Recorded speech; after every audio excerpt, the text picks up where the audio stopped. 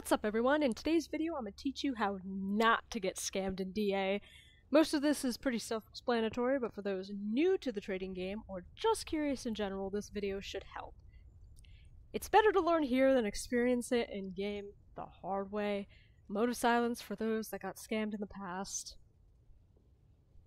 Anyway, on to the video. First things first, never cross-trade, as not only is this against the rules and bannable, but it's also a surefire way of getting scammed easy. If you don't know what cross-trading is, it's when you trade amongst other games or with real-life cash, which is obviously something you don't want to do. For example, someone's like, I'm trading a Vadriki for a special warden in Creatures of Sonaria. What they expect you to do is you give them the item in DA and then go over to Creatures of Sonaria so that they can trade you the item that they promised, but 9 out of 10 times, not only will they scam you and just never join you and probably delete you, but like I said before, it is against the rules and bannable, so just don't do it. Number 2, never do first trades. For example, someone asks you to give them a dragon first, and in return, they'll give you a dragon after the trade. Not only does this not make sense, but it's a pretty obvious scam. The game is set up so that 2 people trade at once so that both items are swapped, or multiple items. So, pretty much don't do this. This is kind of stupid. That and don't do double trades. Double trades are where somebody gives you 9 of one item, they give nothing or 1 item, and then you trade again, you give them more items because 9 is the max, and then they give you the most expensive version of what you said that you were going to trade for. Usually that leads in a scam, and that is also, I hate to admit it, how my friend and I got scammed a couple of years ago. Never again. Never again. Now, you can also use coins for quote-unquote trading, whereas you would spend coins either in the player market or here to buy items, accessories, or dragons. Now, in the game, they have a specified area specifically for that, the Dragon Undercity, and here is the Dragon Auction. Each dragon has their own worth, depending on the dragon, color, mutations, etc. Before blindly buying dragons, make sure you know the value. You can ask people in the official Discord, which I will link in the description below, as well as my own Discord group. If you don't have access to Discord, try asking fellow players in the chat. Though don't always go by what one player says, try to get the opinion of multiple people and go by the average price. Like if one person does like, oh well that dragon's 1,000,000 coins, and like 10 other players say it's like 600k coins, best bet is the person who said it's 1,000,000 coins either doesn't know values, knows old values, or is trying to scam you out of money. Now that down there was how you sell dragons.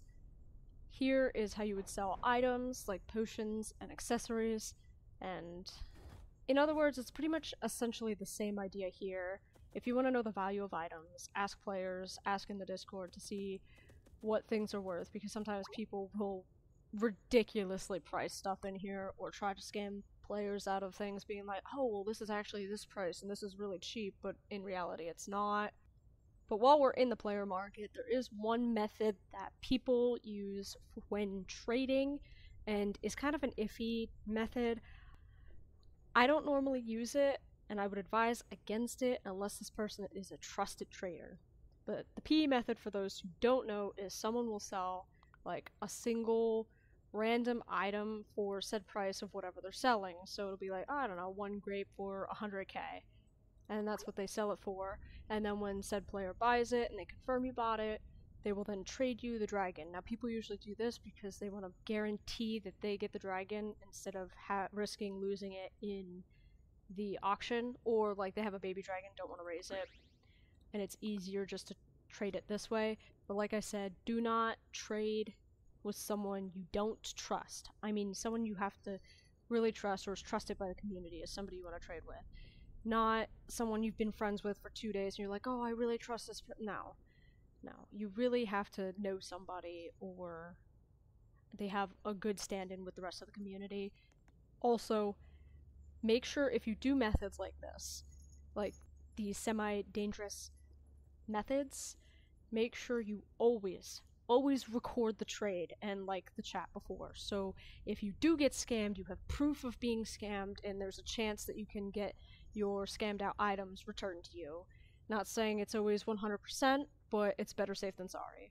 Also, I do see players constantly saying that they're new and they want a free dragon, or they were scammed and want free dragons. Now, I don't mind being nice and helping them out if that truly was the case, but normally I don't give them anything too crazy. I'll give them like low events or world dragons, because if you were scammed out of everything, then you would be grateful just to have something. Now, if you do that and they're like, nah, I don't want that dragon, I want something better, then clearly they're just looking for a handout, and they probably most likely weren't actually scammed, or they're not even new. Or they are new, and they just hopped in the game and want to get the best stuff right away, which honestly is kind of sad.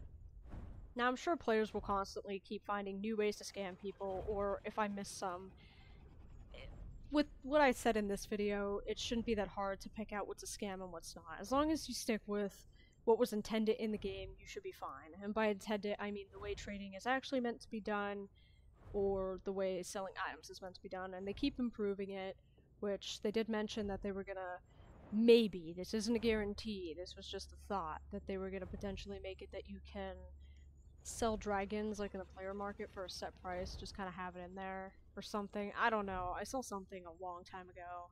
Maybe it was scrapped, who knows, but that would be nice. But I wish you luck on trading. I hope none of you get scammed, and with that, I'll see you in the next video. Goodbye!